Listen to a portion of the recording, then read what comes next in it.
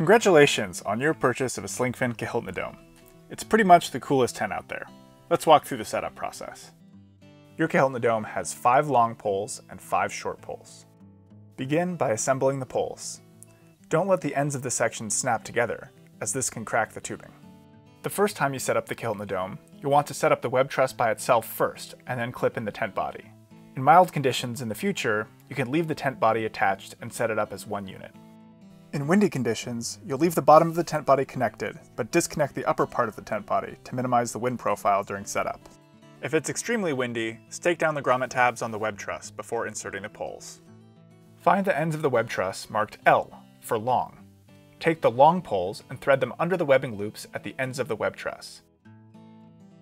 When you come to an intersection, insert the pole into the loop directly across from the pole. Do not insert it into the adjacent loop. In other words, you're following a straight line all the way across the tent.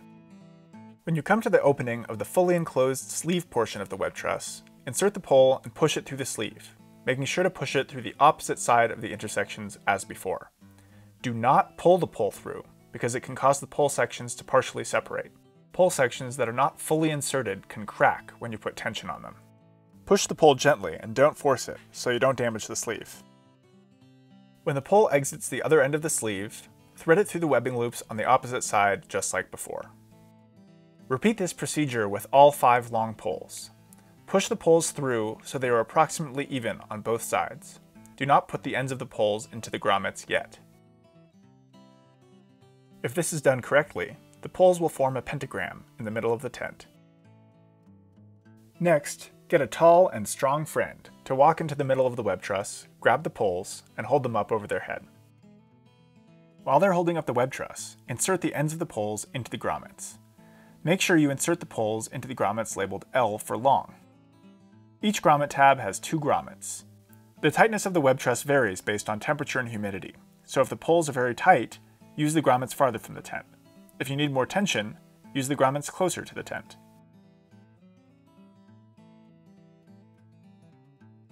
Now, find the ends of the web truss labeled S for short, and begin threading the short poles through, just like the long poles. For the short poles, it can be helpful to have a friend feed the pole through to you while you guide it through the webbing loops. The short poles can go either above or below the long poles. Insert the pole tips into the grommets as you go. Repeat this with all 5 short poles, and your web truss is now fully set up and ready to go. Because the web truss has a small surface area, it won't catch the wind as you set it up. If it's windy, stake the tent down now if you haven't already. Now, it's time to attach the tent body. Begin by locating the orange reflective starter tab on the web truss and the tent body. Line them up and begin attaching the clips on the tent body to the metal O-rings at the base of the interior of the web truss. Keep going around the bottom perimeter of the tent body until all the clips are attached. Then, clip the next row of clips up from the bottom. Each clip corresponds to its own metal O-ring. Continue this process until all of the clips on the tent body are connected to the O-rings. Some of the higher clips will be easier to attach from inside the tent. Once all the clips are attached, tension the webbing at the ends of the web truss to strengthen the tent. Your tent body is now good to go. If you haven't already staked your tent down, stake it down now. Seriously. Most of the time you set up the tent body will already be attached to the web truss, unless you frequently use the tent in high winds. The setup process in this case is the same.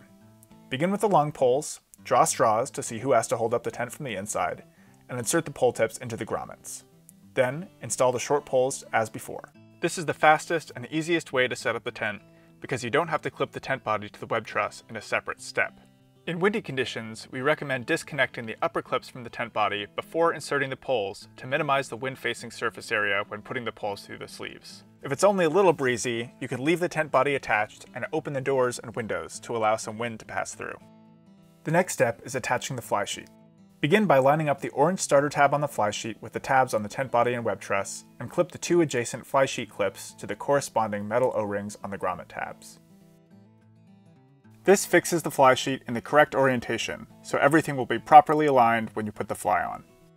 It's easiest to use 2 people to pull the fly sheet over the top of the poles.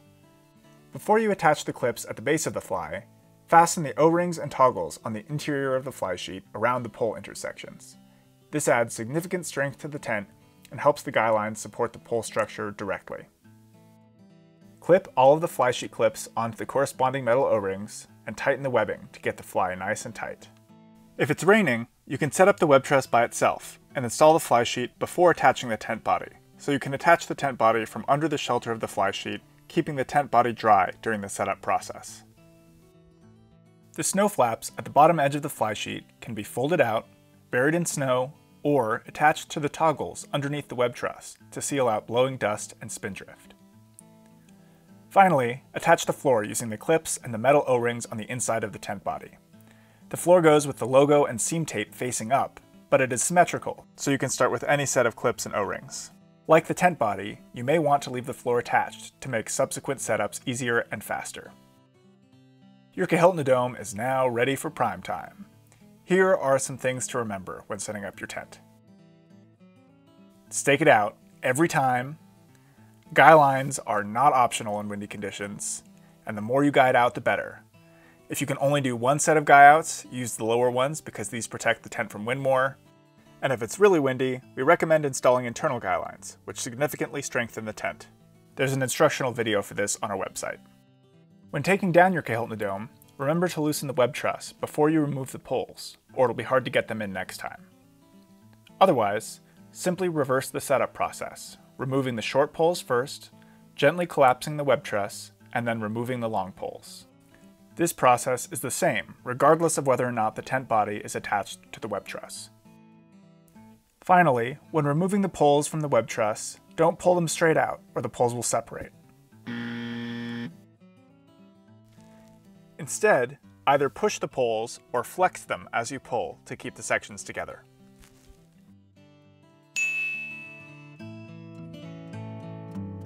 If you have any questions, feel free to reach out to us at slingfin.com.